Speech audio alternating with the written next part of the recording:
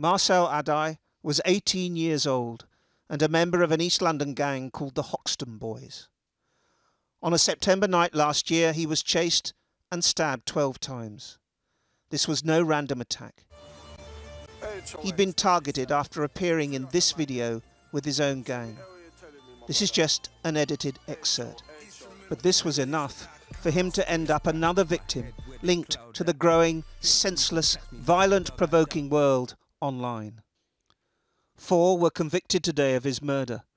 An Old Bailey jury was told of their plan, how they drove in convoy into Marcel's gang territory, how they sought him out, how they hunted him down and then killed him, round the corner from his home, round the corner from where he lived with his grandparents. Our heart goes out to the families of the offenders. We pray that they will come out of prison reformed characters. We miss Marcel very much. He was not an angel, but there was hope while he was alive.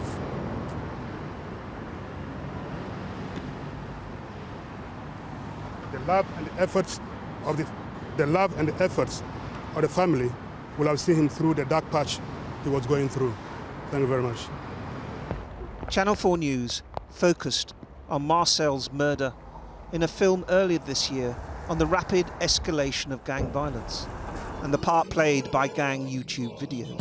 I still need sweets for that tenting. 8 were used as evidence in the trial, including this one, posted online before the murder by one of the fellows caught gang members who was convicted today. What was the relevance of the videos? Well, it can be several key ingredients. I mean, certainly in terms of proving association between individuals, and also potentially just displaying how they are behaving at a certain time at a certain place. Channel 4 News understands there's been at least one high-level meeting between Met senior police officers and Google this year. The US technology giants were asked to take down videos like this one, which police feared were fueling gang violence on the street. Several have been flagged up by police, but we understand none so far have been removed.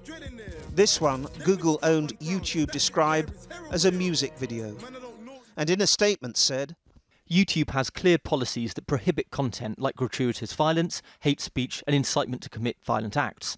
These videos are removed when they breach our community guidelines or local laws. Marcel Addai's funeral was one of 15 in London last year of teenage victims of knife crime, where the majority were linked to gang violence or retribution. As his grandmother told Channel 4 News, no parent should bury their children.